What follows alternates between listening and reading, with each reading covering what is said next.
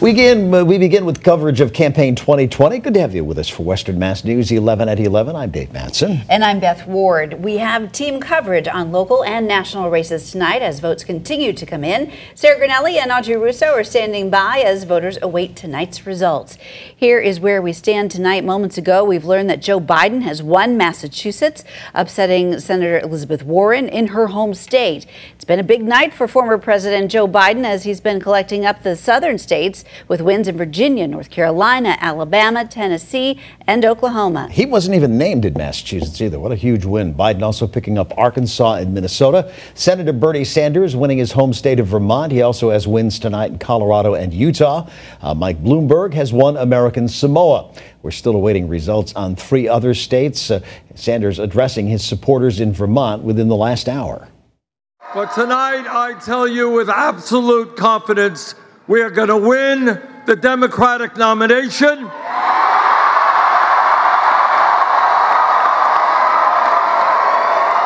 And we are going to defeat the most dangerous president in the history of this country.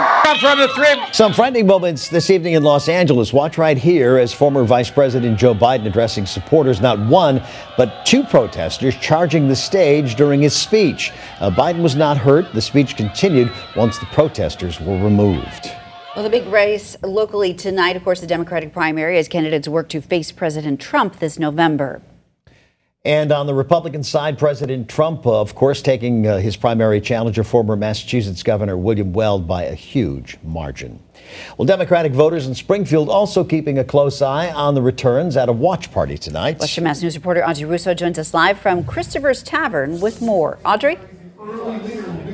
Yeah, you can see that this watch party has thinned out a little bit as, of course, folks have to wake up and go to work tomorrow morning. There's only a few people left here watching these returns. And, of course, Massachusetts right now still considered a little too close to call, but Joe Biden has appeared to have taken a lead. There's around 50% of the precincts reporting that lead that Senator Sanders had last week appears to be split along progressive lines with Senator Elizabeth Warren. Now, the Springfield Democratic Committee tells me that there were supporters of all the candidates in the room tonight.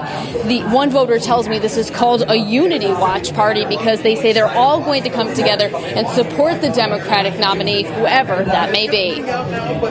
Well, of course. That's the only way we can take back 1600 Pennsylvania Avenue. So tonight we'll tell the story.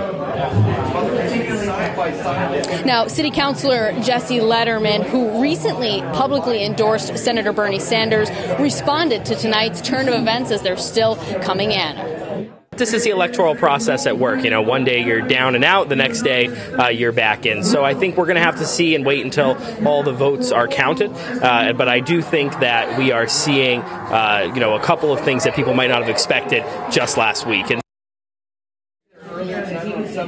Now, according to the city of Springfield, there was around 19% voter turnout. All the precincts are reporting now. Many of those city voters cast their ballots for Biden, the former vice president, earning roughly 38% of the vote here in Springfield. Now, Senator Sanders came in second in Springfield, and Warren was a distant third. Live in Springfield, Audrey Russo for Western Mass News. Audrey, thank you. Supporters here locally rallied behind Senator Elizabeth Warren in Western Mass earlier today. Our team coverage continues with Western Mass News reporter Sarah Grinelli. She's live in Florence with the sentiment of voters there. Sarah? Beth, Dave, many voters I've spoken with tonight are voting for Senator Elizabeth Warren. However, as the votes continue to trickle in tonight, it doesn't seem like she's going to win. Now, according to the most recent polling, Biden is leading the pack, following by Sanders and then Warren. The senator made her final push in her hometown of Cambridge earlier today.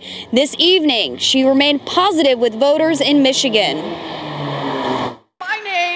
Elizabeth Warren, and I'm the woman who's going to beat Donald Trump.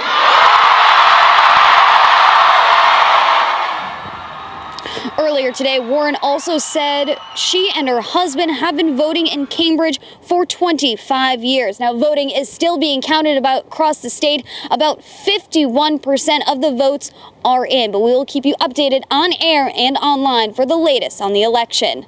Live in Northampton tonight, Sarah Granelli, Western Mass News.